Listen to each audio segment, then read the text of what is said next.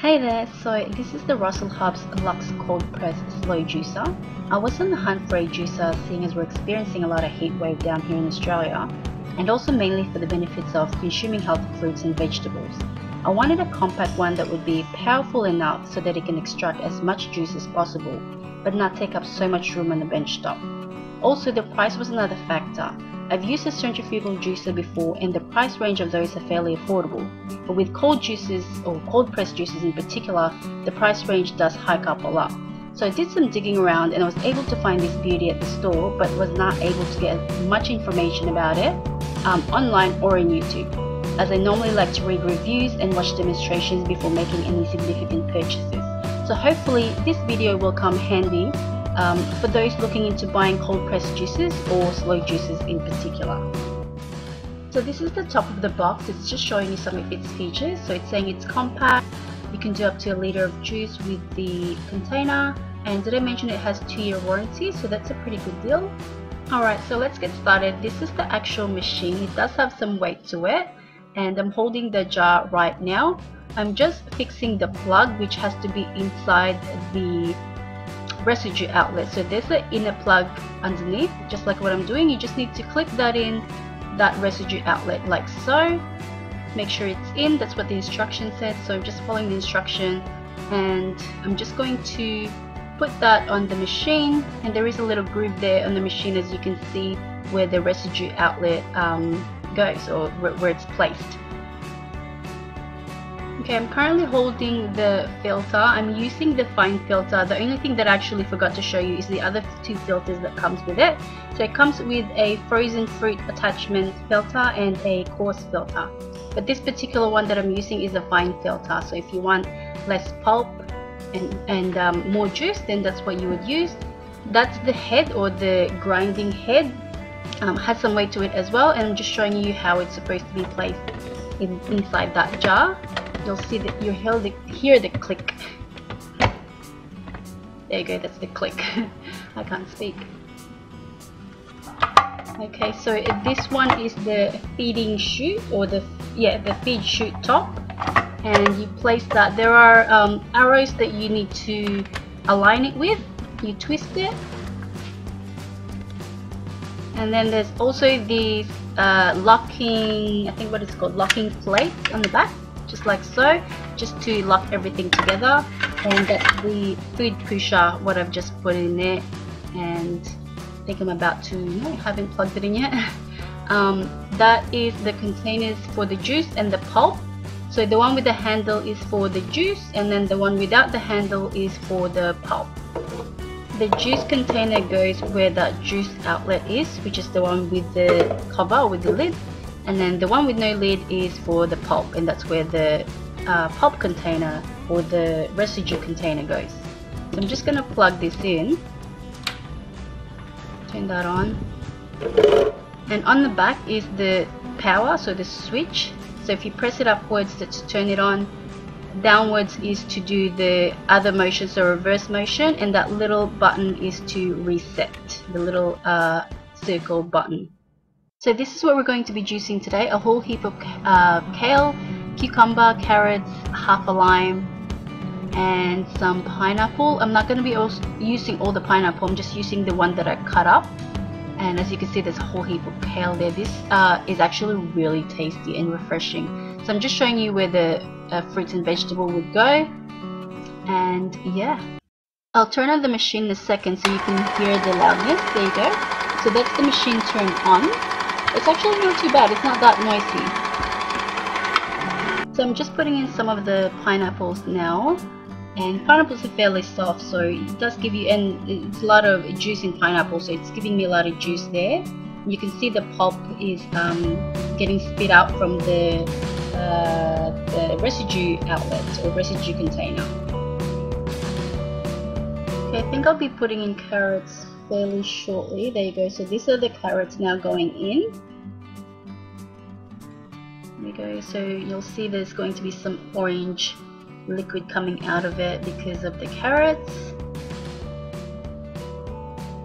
This is a good idea to try and get as much nutrients in your body as possible juicing. So I think I'll be putting in the kale next. So I'm putting in the kale now. As you can see with leafy, well, particularly with the kale, it doesn't have much liquid to it. There is some, and it will go a little bit foamy as well. But with the kale, I'm trying to put cucumbers in between putting the kale, because cucumbers does have a lot of water in it, and so it will push out the kale a little bit more nicely, and you know, we'll get more juice out of it. And then I'm putting the lime last, and I think it's pretty much nearly done. So this is what it looks like straight after juicing. You can see the pineapple, some orange, it's not orange, but the orange color is the carrot, and the leafy kale and lime and cucumbers. Now it is pretty frothy, as you can see this foam there. So what I'm doing is actually just, I've got a spoon and just mixing it thoroughly because I don't like it too frothy. And I'm just going to use this strainer. You can use any strainer that you have. I've got this small one, so I'm just using it to try and drain as much froth out of it as possible, because I do like to just drink the juice without that much froth. So just a personal preference really. That's what I'm doing. I'm just tapping it a little bit so that the juice will come out nicely.